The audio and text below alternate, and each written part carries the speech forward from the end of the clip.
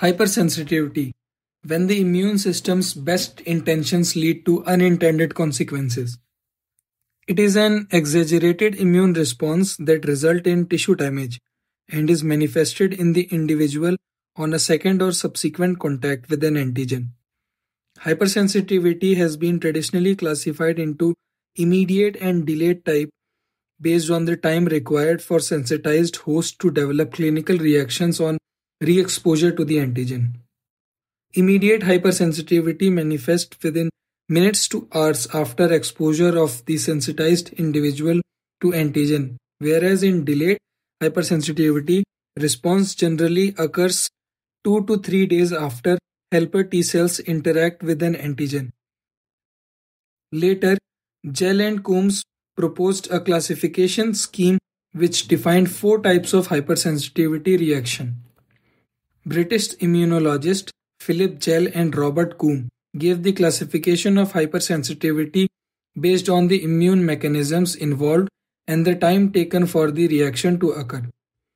There are 4 types of hypersensitivity: type 1, type 2, type 3 and type 4.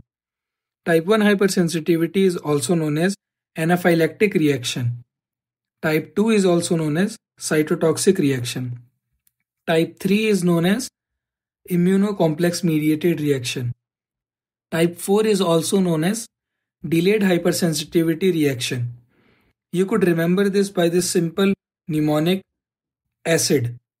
A stands for anaphylactic reaction, C is for cytotoxic reaction, I is for immunocomplex mediated reaction, D is for delayed hypersensitivity reaction. Let's see how type 1 sensitivity works. So type 1 hypersensitivity is also known as anaphylactic reaction or allergic reaction. It is induced by antigen referred to as allergens. The term allergen refers specifically to non-parasitic antigens capable of stimulating type 1 hypersensitivity responses. Type 1 hypersensitive reactions are IgE-mediated humoral antibody responses. These IgE-mediated reactions are stimulated by binding of IgE via its Fc region to high-affinity IgE-specific Fc receptor expressed on mast cell and basophil cells.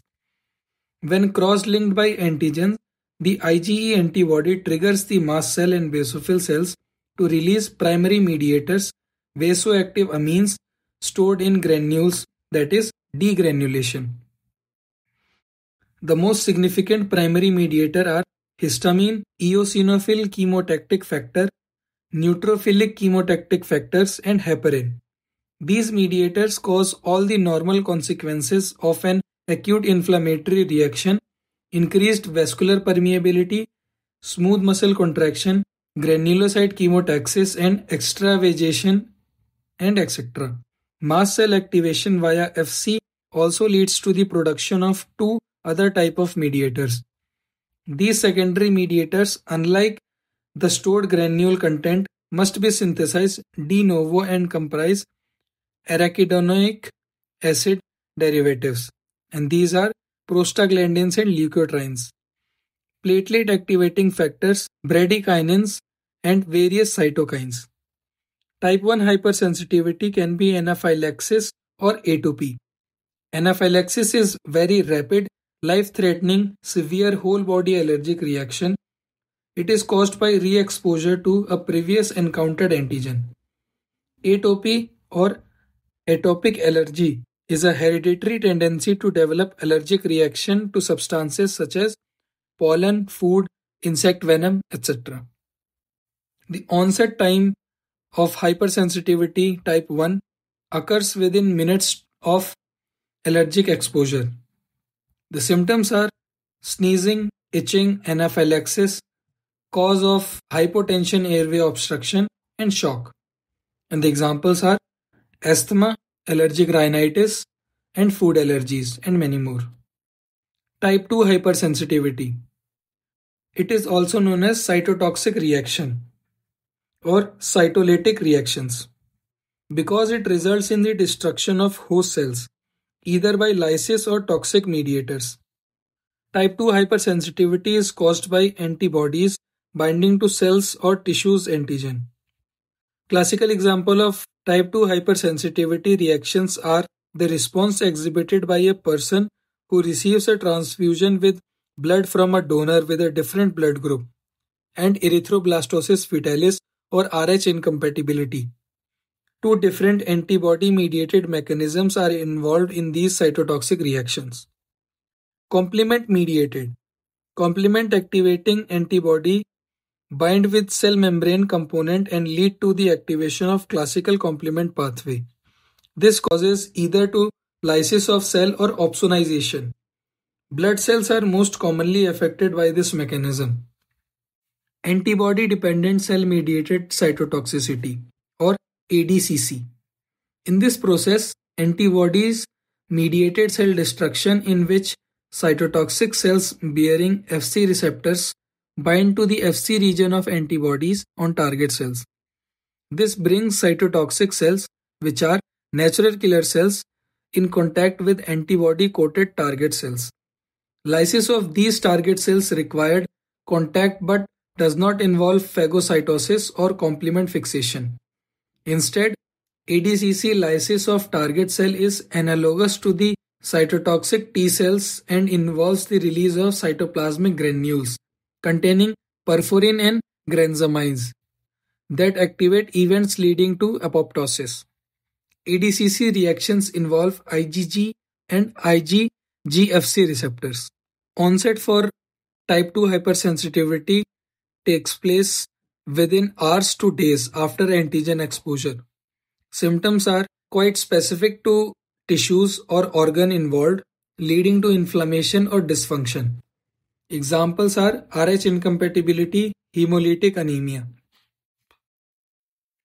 Type 3 hypersensitivity. It is also known as immune complex mediated reaction. Type 3 hypersensitivity is mediated by immune complexes essentially of IgG antibodies with soluble antigens. Circulating immune complexes may lodge at various tissue sites where they activate complement and subsequent causes tissue cell lysis. Normally, these complexes are phagocytosed effectively by the fixed monocytes and macrophages of the monocyte-macrophage system. In the presence of excess amount of some soluble antigens, the antigen-antibody complexes may not be efficiently removed. Their accumulation can lead to a hypersensitivity reaction from complement that triggers a variety of inflammatory processes. This forms of hypersensitivity has a lot in common with type 1, except that the antibody involved is IgG and therefore not pre-bound to mast cells. These immune complexes are deposited in tissues, especially in blood vessels, joints and kidney. And these depositions leads to complement activation, which produces inflammatory mediators like C3A and C5A. Recruitment of neutrophil causes tissue damage through the release of proteases and reactive oxygen species. Onset for type 3 hypersensitivity is 1 to 3 weeks. Symptoms are systemic inflammation, fever, rash, organ dysfunction. And examples are rheumatoid arthritis, serum sickness, and many more. Type 1, Type 2, and Type 3 are a part of immediate hypersensitivity, and Type 4 is a part of delayed hypersensitivity. Type 4 hypersensitivity is also known as delayed hypersensitivity reaction. And these are the only class of hypersensitivity reactions which are triggered by antigen-specific T cells or cell-mediated immunity reactions. This is mediated by T cell-dependent effector mechanism involving helper T cell, primarily of helper T cell 1 subunit. But in a few cases, cytotoxic T cell antibodies do not play a role in type 4 hypersensitivity reaction. On activation, the helper T1 cell releases cytokines that causes accumulation and activation of macrophages, which in turn causes local damage The tuberculin skin test is an example of type 4 hypersensitivity. This test is done by putting a small amount of tuberculin purified protein derivative, which is PPD, under the top layer of the skin. If any person has ever been exposed to the Mycobacterium tuberculosis, skin will react to that antigen by developing a firm red bump at the site within 2 days. It is standard method of determining whether a person is infected with Mycobacterium tuberculosis or not.